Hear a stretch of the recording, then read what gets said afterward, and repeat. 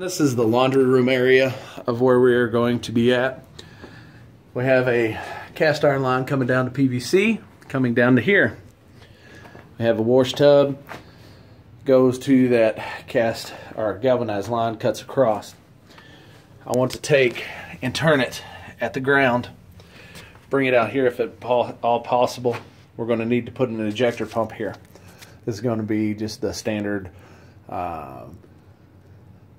ejector pump from Barnett. Run it up.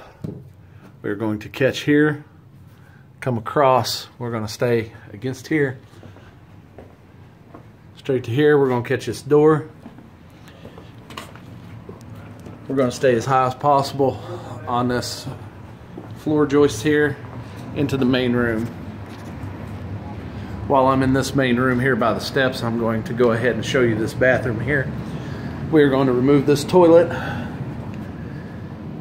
and we're going to cap it. We're going to cut that and cap it. Where this stack goes in, we are actually going to pitch everything the opposite direction. Right now, everything comes through and down. We need to turn this and turn it through this wall a little bit higher than this, if at all possible. All right, I'm going to walk around to the other room. Right here is where the laundry line / second floor bathroom grouping will be coming across on the ejector crock. We're going to catch this 90 here. This 90 is actually going to turn towards this wall. More on that in a minute. Just remember that. Right here is where that bathroom group comes through the wall. If we can come out a little bit higher, that would be ideal. If not, it's not a make or break. We are going to abandon this section of cast iron right here. We're going to wrap it along this wall behind these water lines. We're going to catch this line, which is the kitchen.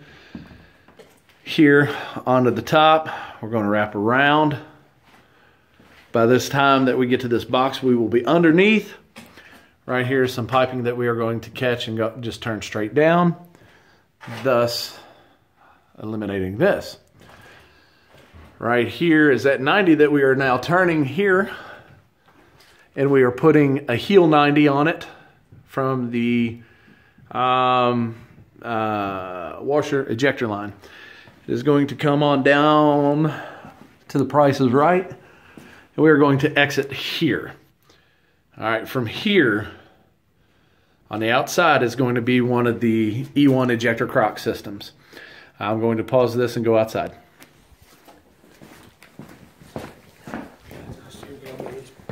About